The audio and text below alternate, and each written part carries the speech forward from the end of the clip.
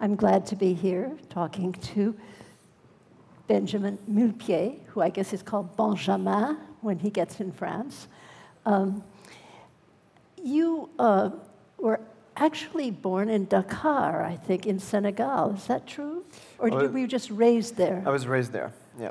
I moved there a few months after I was born. So your first training was actually, or your first look at dance was African. Mm-hmm, that's right. Music and dance. Music and dance. Yeah, my mother actually had a studio across the street from where we lived, and we lived next to a very famous family of drummers, the Doudou Rose family. I think something like 10 wives and 40 children. And his oldest son used to play for my mother's classes, modern dance classes, she taught at the time there. But yeah, no, I grew up to the sound of West African music, and definitely started, my first steps were in African dance and modern dance. I think those lurk a little somewhere in your DNA or your artistic DNA. For sure. I mean, first of all, I took percussions quite quickly. It also means that I wasn't put into a ballet class, or it was sort of part of it. Was culturally, people just danced, and so there was a sort of a natural approach to dance, or spontaneous, that something that I enjoyed doing, just like my own son, I think, today likes to move around. So it was very much something that was natural and not forced into, and so forth. And there's definitely a sense that choreographing is a lot like making variations on rhythm. So that's something that my own response to the music is probably very much influenced to this childhood. It was also clear that when I first started to choreograph, I was drawn to minimalist composers like Steve Reich and Philip Glass and so forth, who are themselves very much influenced by West African music. And when I first saw Balanchine, I mean, to some extent, Balanchine ballets, they were, to me, the most complex and interesting choreography to rhythm. And Balanchine used to say quite often that first, on a good score, he needed good rhythms. So I think there's very, very much a link to, and an influence in me that has to do with my childhood in Africa. And then when you were while you were still in the School of American Ballet, Jerome Robbins chose you to dance in his piano. Two Interpart Inventions. Yeah. I wrote the book. Now I just put it all out of my head. 2 and 3 part inventions. And you were a teenager, and Robbins was very interested in you. And I'm wondering if you, from Balanchine, of course, had been dead for almost 11 years or 10 years. Robbins was very active in the repertory, and I'm wondering what you took away from those 2 men as a young dancer or a potential choreographer, in terms of what you learned by looking at those ballets or listening to what you were told about performing? Well, I think, mainly there's, as a dancer in Balanchine ballets, there's something that spoke to me when I was 14, when I first saw his works, which everything made so much sense. It felt that way when you danced these ballets. There was just a kind of, you were listening to this music, and his response to the music is not only right in terms of its tone and atmosphere, and what the music actually is saying, I think, emotionally, but also in terms of the movements that he created to it. None of his ballets ever felt awkward, or there was always a sense of that he was getting the truth out of the scores that he choreographed to. So that really, that was kind of a feeling as I choreograph, I think, in how I respond to music. I mean, both good and bad, because to some extent, I think there's a few years that took, up until I think recently, leaving behind sort of all the memory that my body had from just dancing those ballets too. So in how I would respond to music in a studio as a choreographer. The other really important influence, I think, is the approach to partnering, which is Balanchine's approach to partnering is the most sophisticated. He's the most sophisticated choreographer and approach to ballet, but partnering still to me is really shocking how many ballet companies haven't taken on this kind of very refined approach to partnering, which now, when I look back at, I think when I start to now teach more and explain more, you see sort of the whole influence, I think, of ballroom dancing and Fred Astaire and all of the way that even the lightness on the feet and to transition from one foot to the other and to present the woman and to use very to never sort of use your hands in sort of big ways and use your two fingers and so forth. This very delicate approach and the off balance and so forth, and that really has had an influence as how I relate to partnering in my ballets for sure. And I think Jerry. I think one thing that felt very clear to me when I or the similarity is my approach to ballet. Ballet came later, so I really had this again more modern dance and approach to dance before I studied ballet.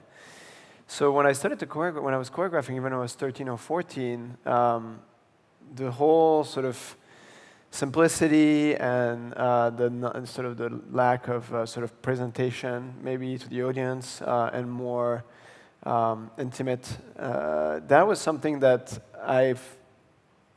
that's how I imagined dance as a very, very young choreographer. So when I saw Jerry's work and saw that sort of simplicity and the relationships and the beautiful sort of way to enjoy dancing on stage with people around you, being yourself.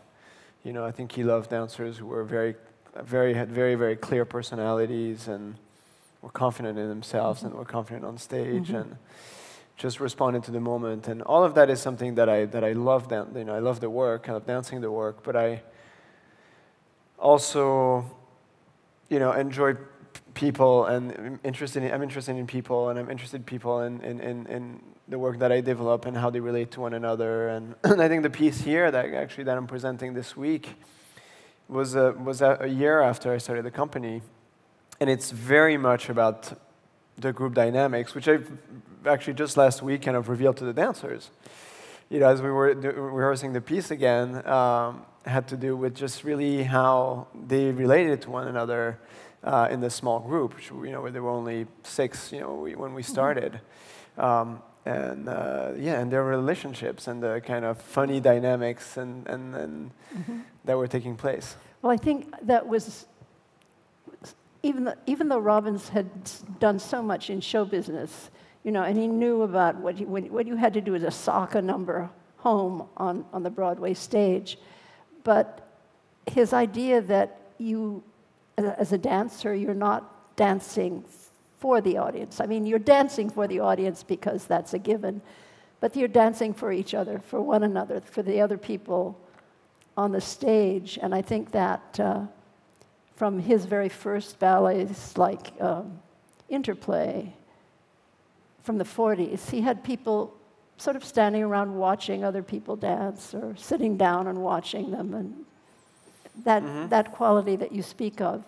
Yeah, and I do think it's modern dance, and the fact that that's really what he started with also, had a sort of a less stiff and kind of, looking at yourself in the mirror and positions and so forth, a more natural approach to dance in the way that he probably related to his own body and others, so I think that has a lot to do with it.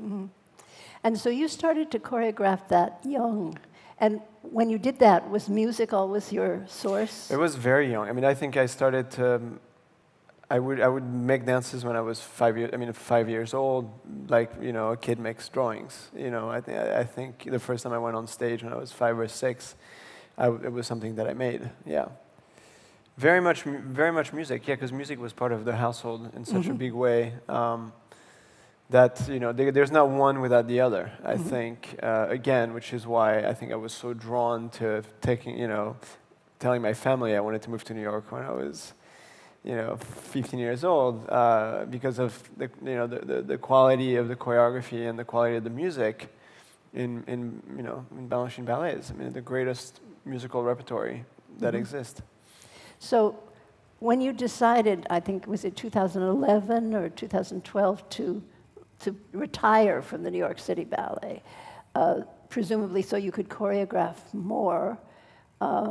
Yeah, I think that was a moment where I think I was very much very curious and wanting the need to learn from my environment, the people that I work with, and my experiences as an artist, as a person in general, even in my relationships with my friends.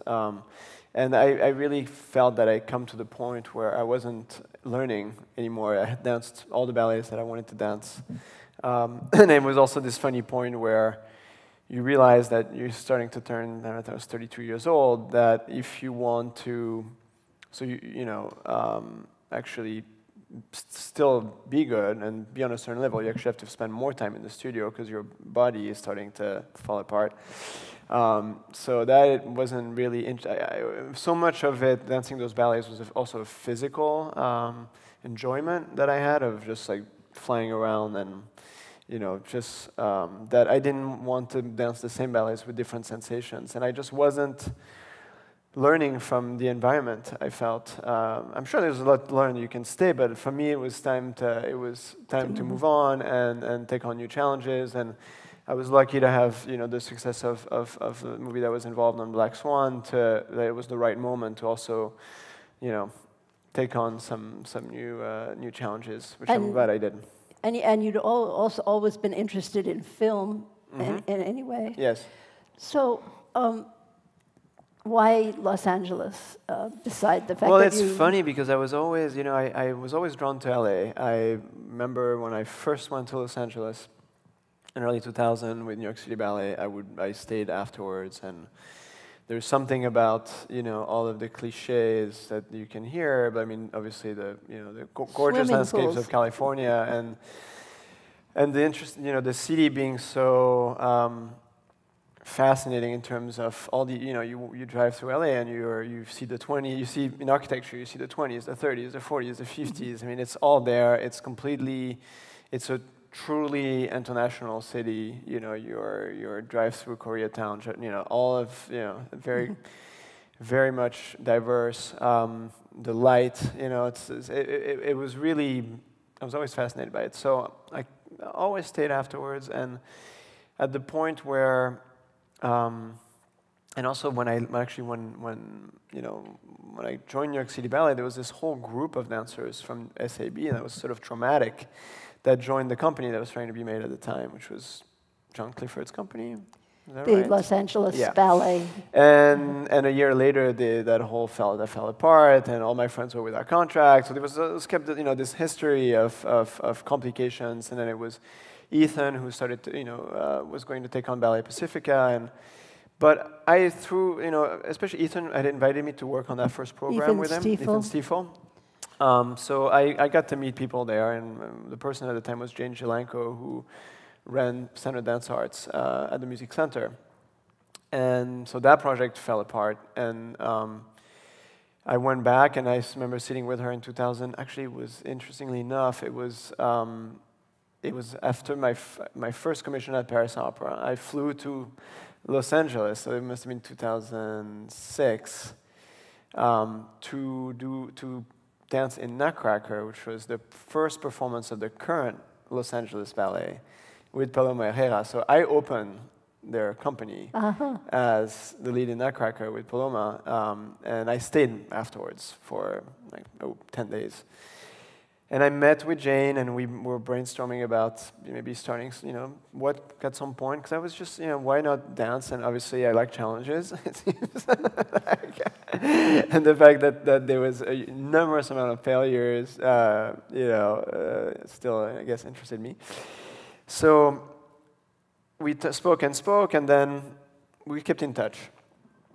And my wife lived in LA when, we weren't married yet. Natalie lived in LA, so when I quit New York City Ballet, I started to spend more time in LA. And the last thing that I wanted was to start a dance company in LA. At the time, I wanted to just take the time to make more work and work on film and so forth. And but Jane Zelenko hadn't forgotten. The music center did not forget that I had moved there. So they started to actually make an offer, frankly, that they could start up the company with a small amount of money. And then I thought, okay, well, then I need to find someone to help.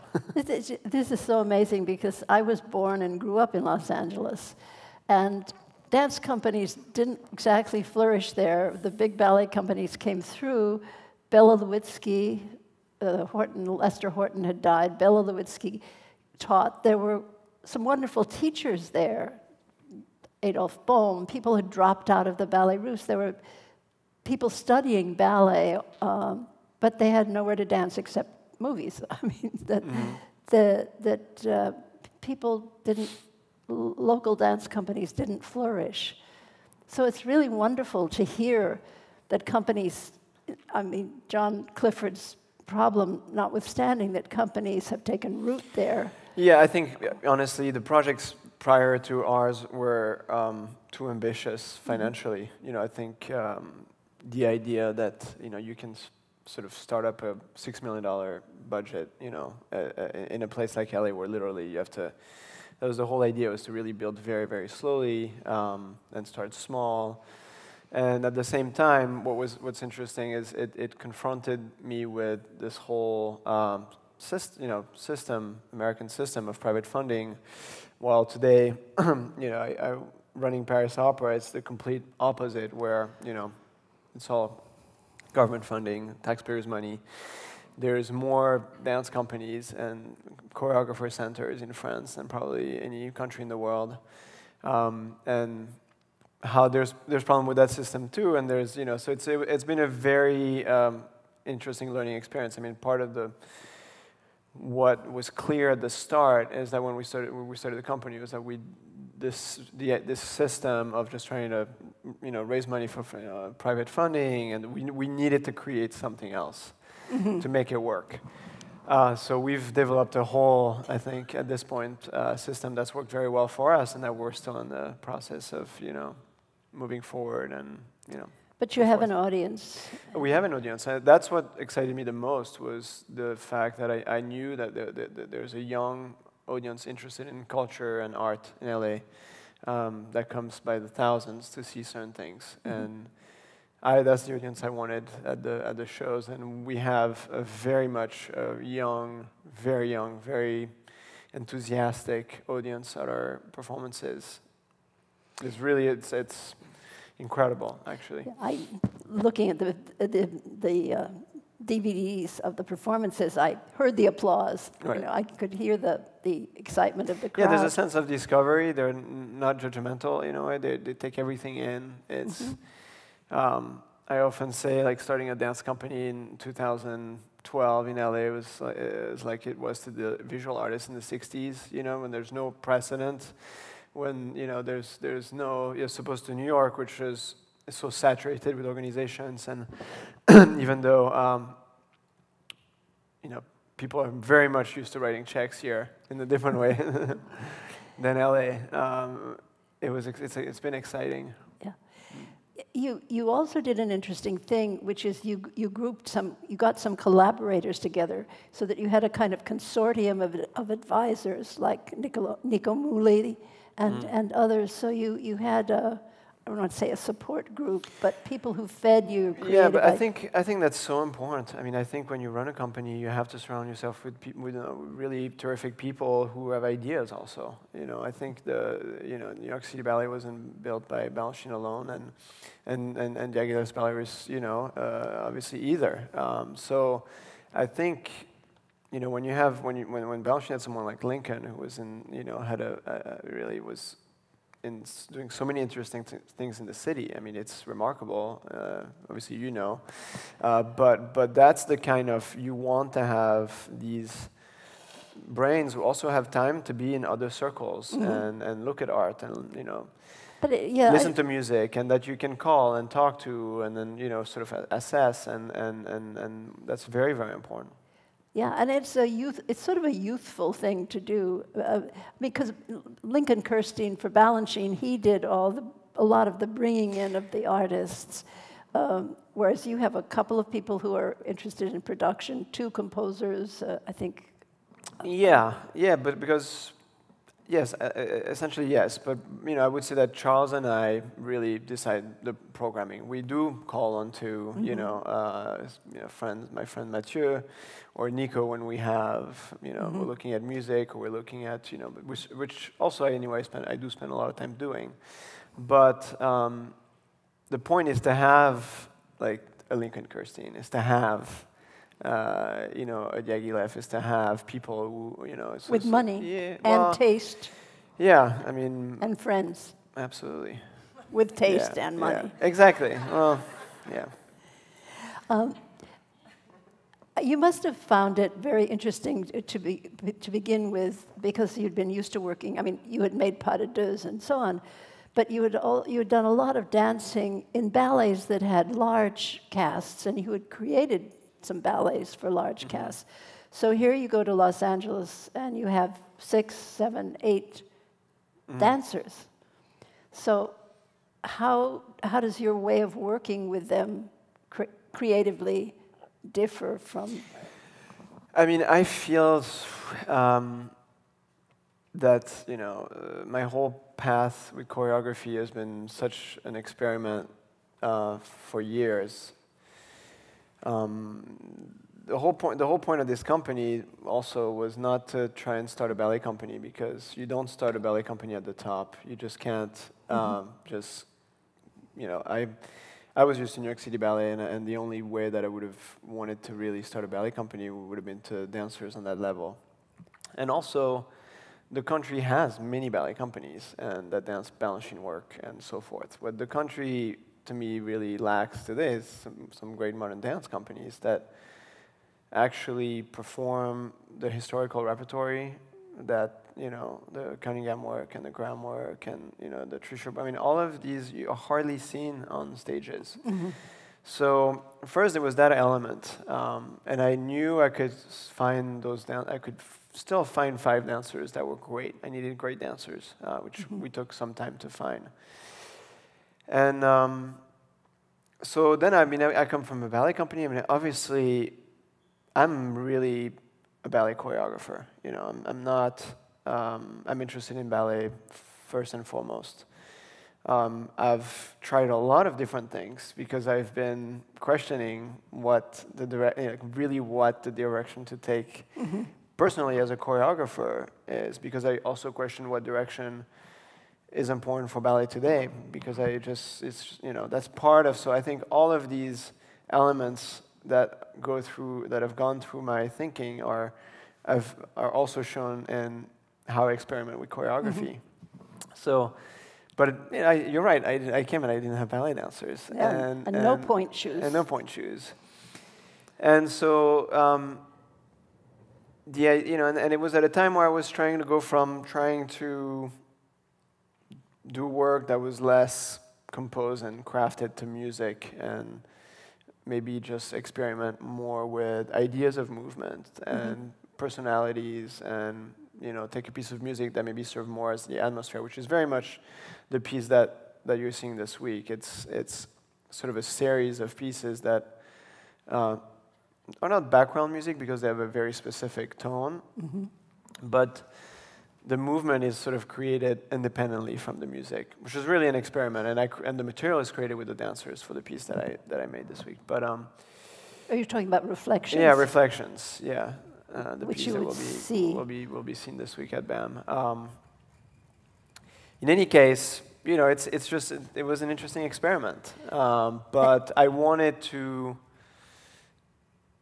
really work with them in this piece and let them sort of direct them. And some sections are entirely choreographed by me, and some of them I directed them with very specific movement ideas that they came up with, and then I sort of shifted and took apart, and Well, and you had some pretty brainy, or have some pretty brainy dancers, people who they weren't people who'd come up through a ballet academy. They were graduates of Juilliard, they were graduates of Purchase, SUNY Purchase, so they had studied ballet and modern dance and choreography, and so they were. It wasn't your usual very young 16-year-old ballet dancer. Absolutely. And there is also some things to put back into order, because I think in terms of the kind of work that they would be dancing, because they're doing a lot of they're doing a lot of different things. From working, then when Justin came in, he made this work completely composed and crafted to the score, and very elaborate, in its construction, and with no creative freedom for them, except that all of the work is made specifically on these dancers and their quality. So it was a different kind of approach. Yes, because Justin Peck, who is very hot right now, New York City Ballet commissions from other ballet companies, and he can compose in an extremely, adventurous classical mode, point shoes, all that. But it's as if in this murder, what's the second part of it? Ballads. Murder ballads. Seeing it, I'm anxious to see it tomorrow, because it's as if he looked at your dancers and said, whoa, those are kind of rambunctious people. They don't look like ballet dancers at all. It doesn't look like just some of the Justin Peck works we've seen, except that it's very beautifully structured and all that. But it's as if he got a boost from the dancers. Yeah, it was very impressive, because you could sort of walk in there, and I think, I in a way, my approach, I went more towards them, in the way that I led them. It was a different, and he walked in and he figured out exactly how to create something that is completely him, and what he's very, very good at, using these dancers, qualities, and it just all works somehow. So that was very, very successful collaboration with the dancers, and yeah. Well, so now you're the artistic director, or whatever it's called, régisseur, whatever, of the Paris Opera Ballet, and I read somewhere that tonight, October 15th, was the day you were going to be officially in charge. There's dates. No, actually, I start November 1st. So that's on November 1st. Yeah. So now you have an enormous ballet company with a long history and a formidable establishment, a bureaucracy, and so you have this LA Dance Project, and you have this enormous company. I'm thinking, you're going to bring fresh ideas there, and you're also adapting to a structure that has existed for centuries. So how are you conceiving this? I know you've told me some amazing plans that you have, but I'm curious to know, for these people to know how you approach this institution with your.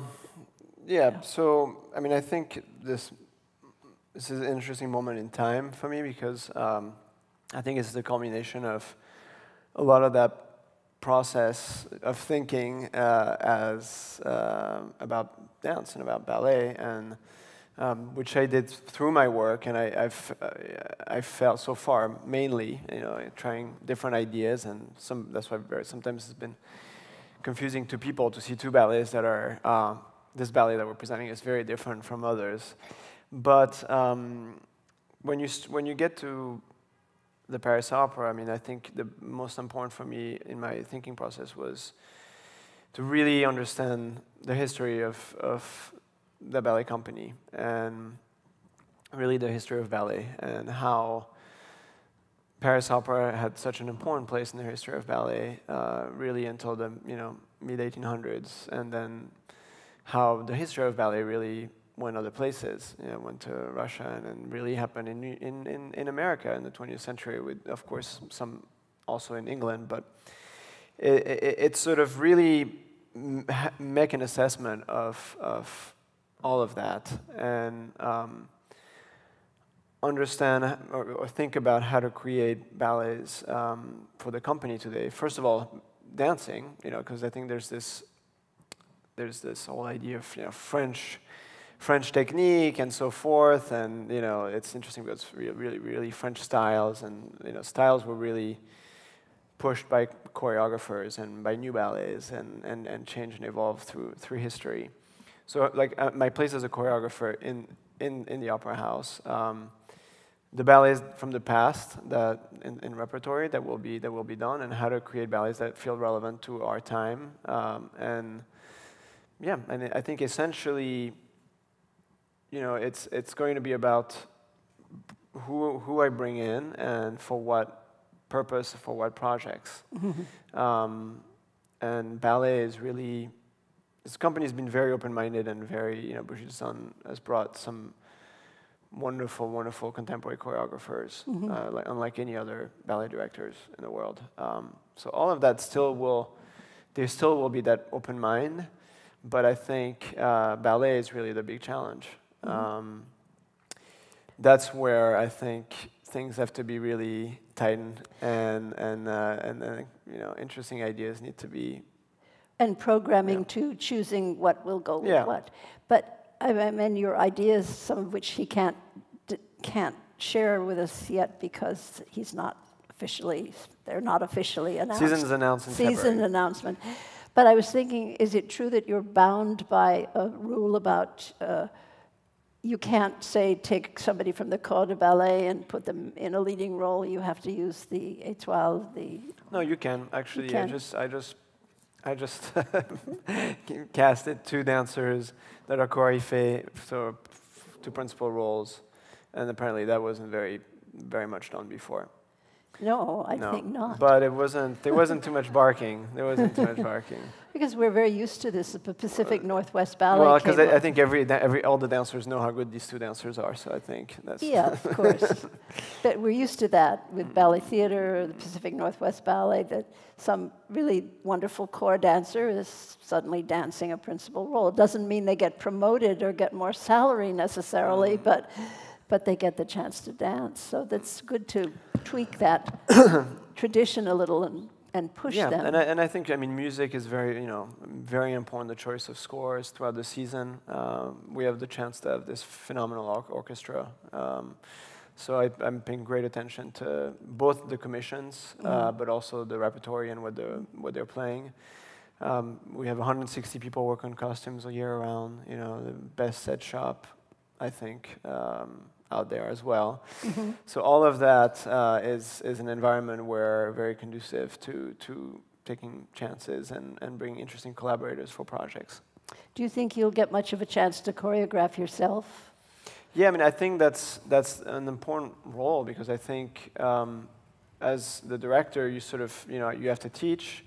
They haven't had a director that teaches, I think, I don't even think Nureyev taught. I think the vision of dancing was never translated through classes. Nureyev obviously coached rehearsals and was a big influence, but the sort of more the model of like a choreographer director that infuses his idea, and styles. That hasn't happened in Paris in some time, because there's a kind of a division between the company and the hierarchy and so forth. But this is really good for the company and maybe fun for you, because we were speaking earlier about musicality and how sometimes dancers just lose that if they're not pushed in the right way or taught to listen. I think there's a big, there's a problem with, honestly, music played poorly with ballet orchestras.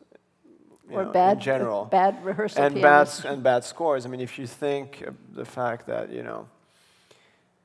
when Tchaikovsky wrote Sleeping Beauty, it was because the director of the theater knew that Minkus wasn't, was enough. It was enough of Minkus, and then Tchaikovsky wrote Sleeping Beauty. I mean, and that we're still, we still have so many of those scores that are just, not good enough. And also just new ideas for new ballets.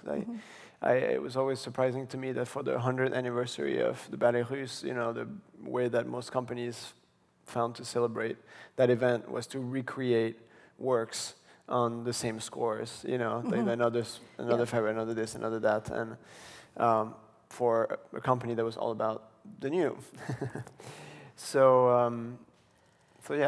But essentially, I mean, I think, really the approach to ballet and ballet today is really the big challenge, and in terms of how to make Paris Opera really relevant today. Well, and also you being so musical yourself, if you're teaching classes in the school or a company class, you're in a position to emphasize music. Well, ballet is all in relation to music, so I think, classes, one of the things that I've noticed is how, first of all, the pianists play the same, even audio level throughout. There's no piano or forte or, so first of all, you have to get a pianist to really pay a lot of attention to the quality of the music, and the fact that they need to play sometimes very soft, or depending, because it's all about, even at bar. I mean, bar isn't just gymnastics. It's essentially you're doing combinations, you're training your body to memorize positions and so forth, but you're already responding to the music, you're dancing. So that's a very, very important element. And rhythms can be more complex or less complex, and you have to challenge your dancers to respond to rhythm, so that it just becomes inherent by the time they go to, but the repertory has to do that. If you have to dance the ballets that have interesting musicalities. If you don't, little by little, this musicality is lost. But it's not just also being on the rhythm or not. It's also, responding to the tone of the music. You don't need to smile if the music isn't, if it's, super melancholic Russian music. Or this again, this idea of letting the audience know I'm having fun, is something you see all over the place. Instead of really, the audience comes to you instead of trying to go to them so much, being yourself and responding to the moment. Yeah, I remember here years ago classes at the Joffrey Ballet, and they had one teacher, Bill Griffith, who was very musical.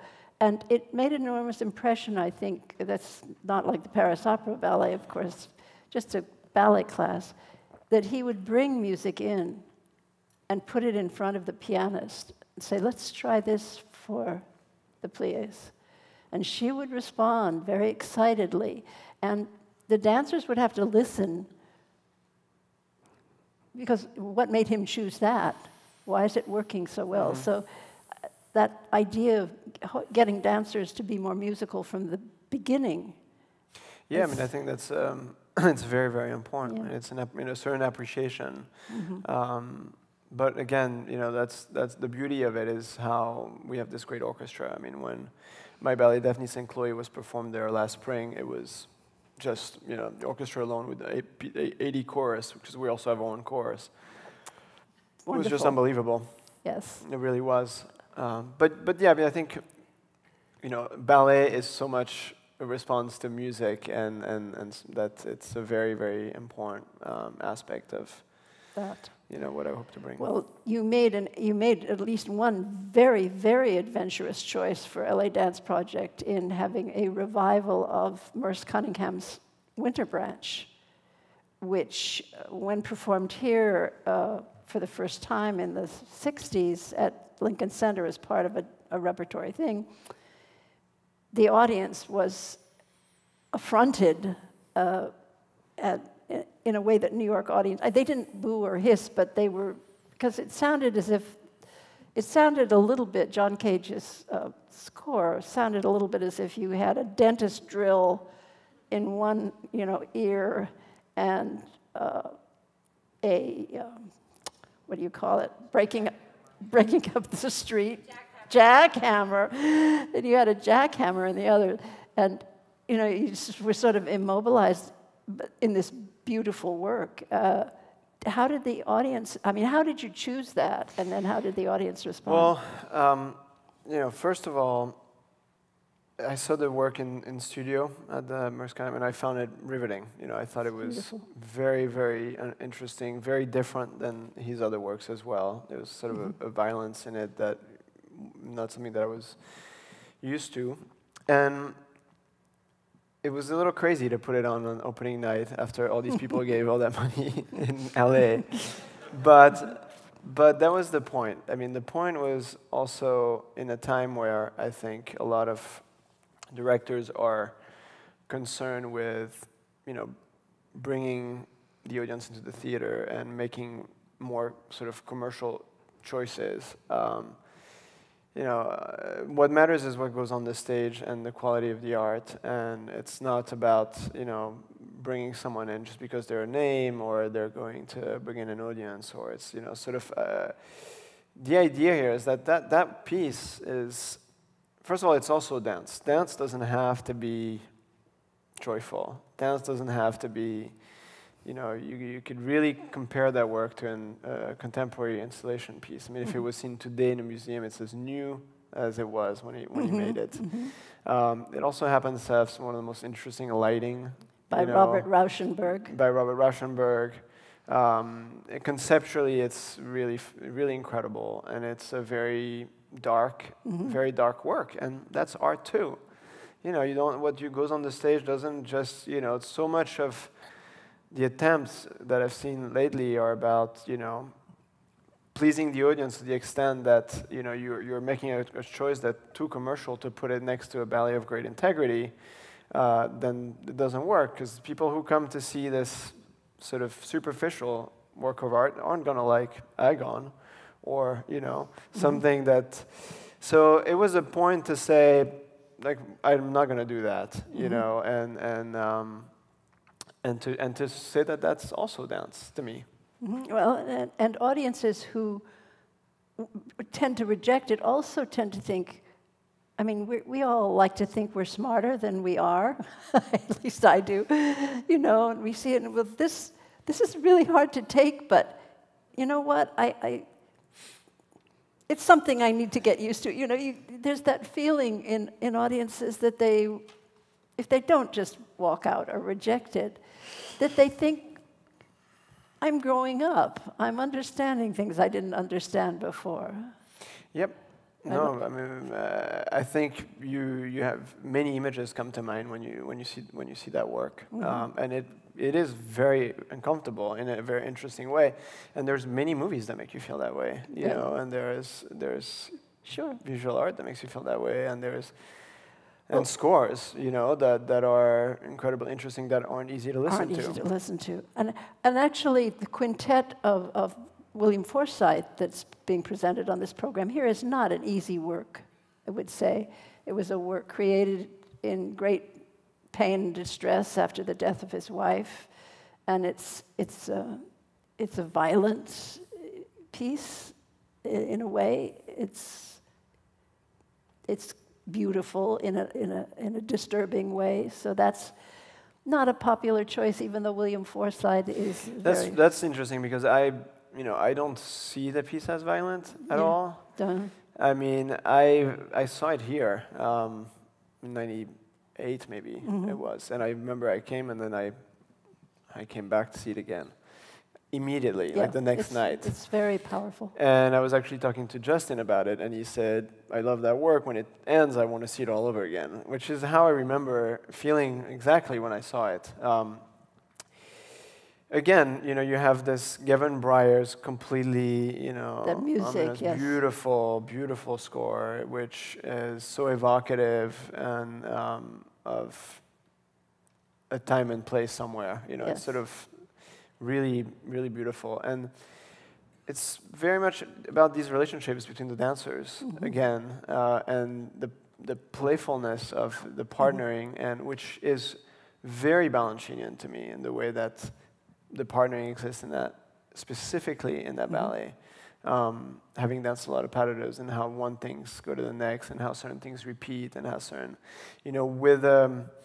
so I mean, it's a work that I think, even though yes was sort of a mourning kind of piece, is very much a celebration of life, and I think so. And a love for dance that obviously, and memories of tender moments, and in that too. Yeah. It's a very beautiful work, but not happy or not. That's true. It has its. It's not Balladata Regina. Let's just say that. It has its dark sides. Yeah. And so maybe we should open this to questions now, because some of you may have questions. If you do, wait a second, and somebody will bring you a mic. So. 2 in the front row here. So this lady, and then she can hand it off. Yeah. As a dancer and choreographer, how do you view your relationship to the audience? I'm sorry? As a dancer and choreographer, how do you view the relationship that you have to the audience, like when you're? How does It's a lot easier being a dancer, actually. Yeah, there's something really, if that's what you're asking, always difficult about putting a new piece in front of an audience, because it's something so personal. Do you think that it's like opening night? You're always sort of. It's amazing how much fun and enjoyable, and you can be in the process of making everything, and just and then opening night arrives, and you're sort of like, why am I doing this to myself? Yes. Are they going to like it? Really is. It's always a shock, like the day of a show. Yeah, and dancing in front of an audience. I mean, especially the luck of doing it at New York City Ballet, where it was just. It's sort of like putting on you're just in the theater all day, you're rehearsing, and then you just get ready for the show, and you're on stage, and there's by the time you're 25, you have no nerves anymore, and it's just totally, a glorious experience. Yes. Could you compare the contracts of the dancers at City Ballet with those in Paris? For example, are they unionized in Paris? How do the compensation? Oh yes, they're unionized. How does the compensation compare? Other benefits? How many weeks of work are they guaranteed? Trust me, it's a major topic and a very interesting one. So they're paid throughout the year. They're actually, they're paid all year. They get the men. Make sure I'm right here. The women. I think the retirement age just changed, but I think it's about 42. They stay in the company until they're 42 years old, and when they retire, they get a pension. It's mandatory retirement? Well, you have a cotization, so you get your full pension. By the time if you leave sooner, then you get less, and so forth. So that's it's great. What also happens is that you can't be fired overnight. People don't get fired. So you don't have the kind of here I signed a yearly contract every year. When I was in New York City Ballet, that's what you get, and you get 38 weeks, something like that, I think, contract. So you're always on the edge of your seat. I mean, you could be fired every year. You could, so people are on point. So what's also interesting is the fact that there's no pension. You have dancers now, and much more so today than when I first started, who keep going to school while they're dancing here in New York. And what I find in Paris is that the dancers have there's no ambition in terms of what they could do after their dancing career. They don't think about what they're going to do. They have this little pension. And what usually happens is that 2 or 3 years before they retire, they start to, in France, everything is free, so they could get a little, they could study a little something here just to become a masseuse or something else, so it's paid for, and so they figure something out right before. But they're not ambitious. And so that's something that I've talked to them about already to the whole company, because it's sad in a way. You know, dance is a very you need so much discipline. You need intelligence and discipline, and you could actually these dancers would be able to do actually wonderful things, but they're not. They don't think about it. They're not. So it's a whole new kind of system and opportunities to give them so that they are thinking about what they're going to do after. And also, you don't want someone, I was done at 32. Imagine if, I was not interested anymore in going on the stage, and I was going to wait around 10 years and just kind of dance until I get this pension. So a dancer, if he doesn't want to dance at 35, he should go, because I can hire someone else who also wants to dance. But not only for that reason, but I think ultimately, to have a good life and to have an interesting life. So that's something that I'm, already talking to them about and figuring out how to sort of, make them think about what happens after they dance. And also, I mean, part of, I think the repertory and that will be performed, and we're creating a choreography academy as well, which will be part of the company, which really will be a year program for dancers who are interested in choreography to really learn about the craft of choreography, to really make them very provided with as much information, cultural information about dance and music and so forth, to be also good teachers when they retire and, do good things for the world of ballet. Wait, please, let's see if we have another question. Hi, Ben. How are you? Yes. How you direct both the LA Dance Project and the Paris Opera, like how you divide your time between the both? So, essentially, my focus will be, primarily Paris Opera. I have it's a full-time job, and it takes, especially in this first year, there's a lot of logistical organization, administration, to organize in a way that I feel is efficient, and I changed all the dance floors in the theater already. We're changing the schedule. Their daily work, their activities. There's a whole sort of structural thing that will happen in this, especially in this next year. I think what's very exciting about my life today is the fact that I get to think about creative projects with imagine new ballets, look at a lot of dance, look at we're combining. I wish I could tell you more about the season in 2015-16. But in the meantime, you have people who are in charge of the company in Los Angeles. Yeah, of course. So but I think in terms of programming, there's no question that there will be ways to program LA Dance Project, even though I'll be running Paris Opera and help support something that I started in a meaningful way, because it's really important. I think in this country, it's crazy when you think we're trying to raise money for LA Dance Project, and there's no kind of, it's the company that has the best shot at making it in LA, and there's no like funds for culture, for government support whatsoever. And I'm at the totally opposite of the spectrum in Paris. To think that there isn't some kind of logical person who would say, hey, let's help make this big, and they could do education program and go to the schools, but we're building that. I brought James and Jenny to the Colburn School, and there's this whole other wonderful dance education project called the Gabriela Foundation, and what we're doing is sort of linking partners and so forth, and being well surrounded in LA will allow the dance project to well run, to continue to grow. Yeah. Somebody over here, yes. Who has the mic there?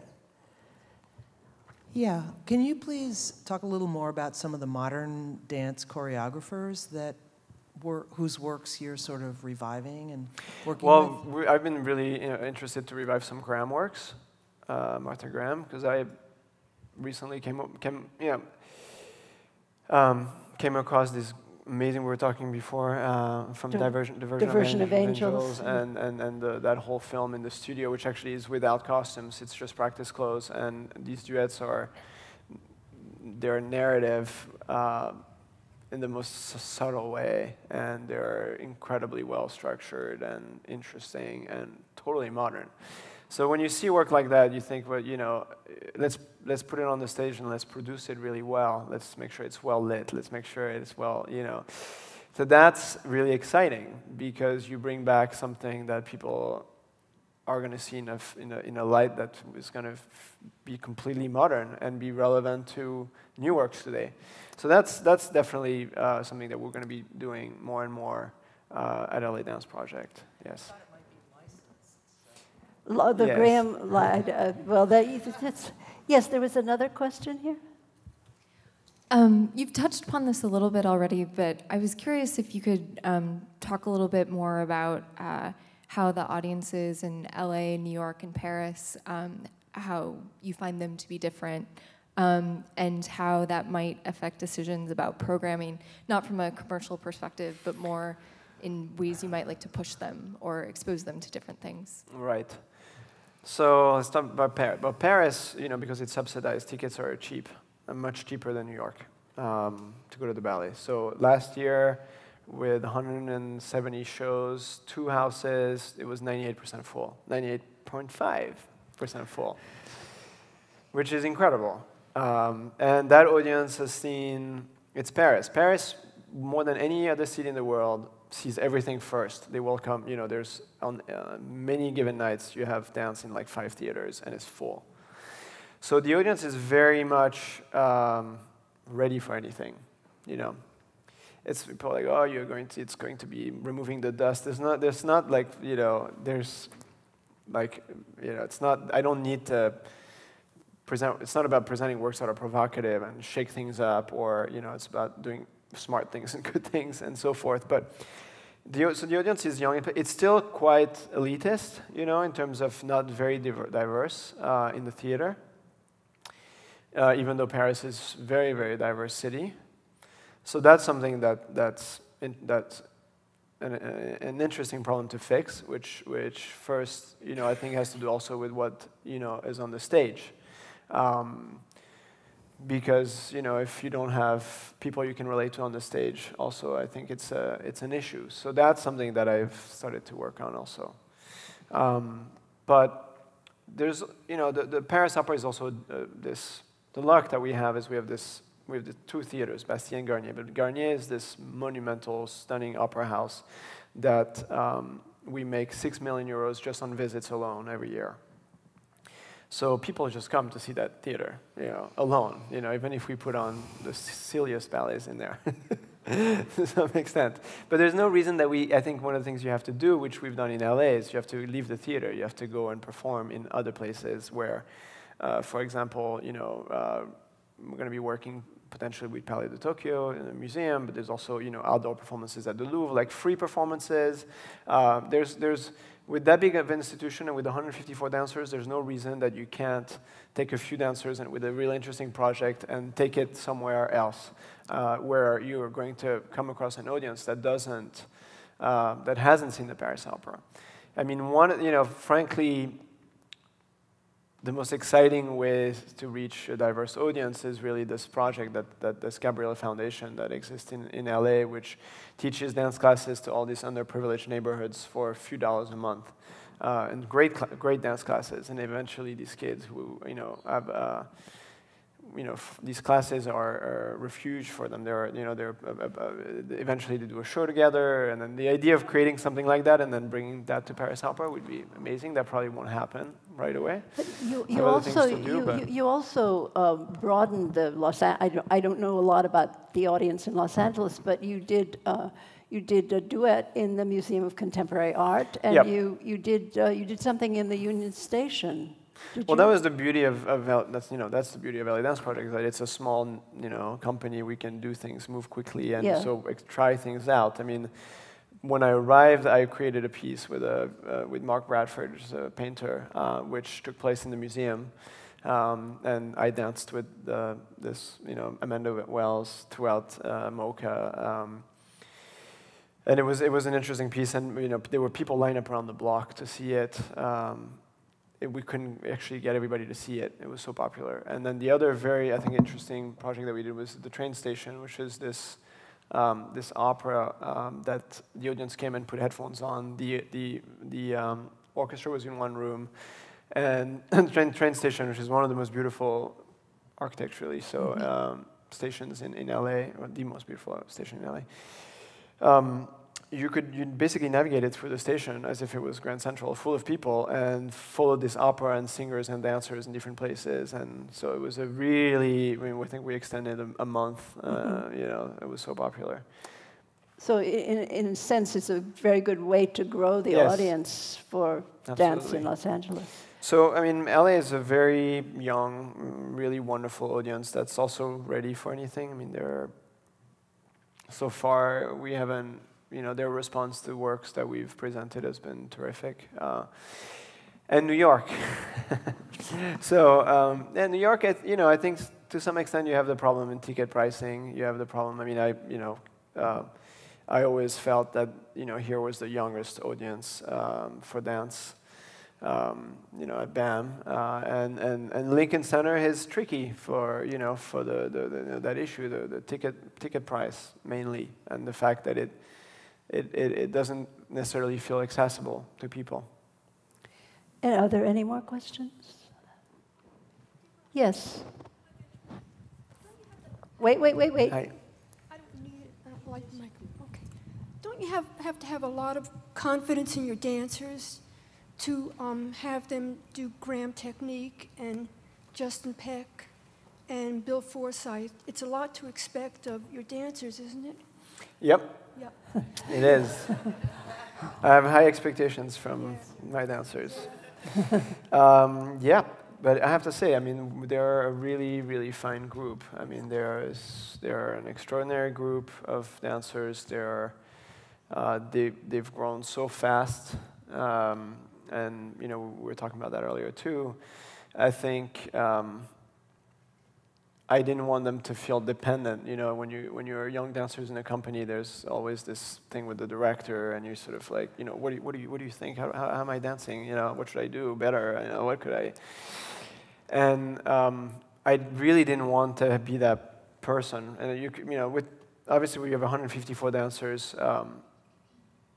It can't be as I won't be able to do quite what I've done here, but still, I want smart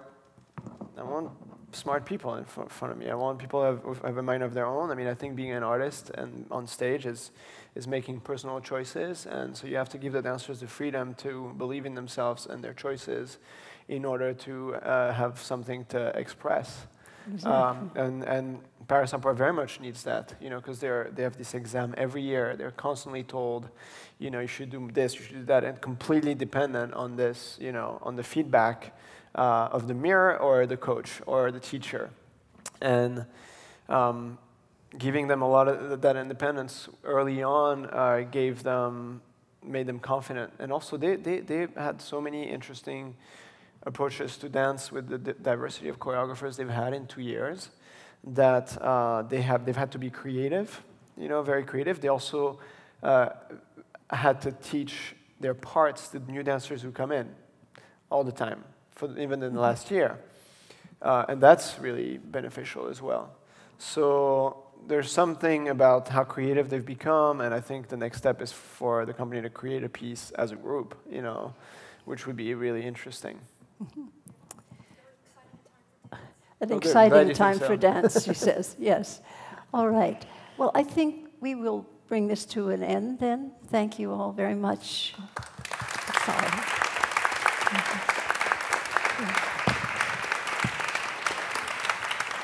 Thank you very much.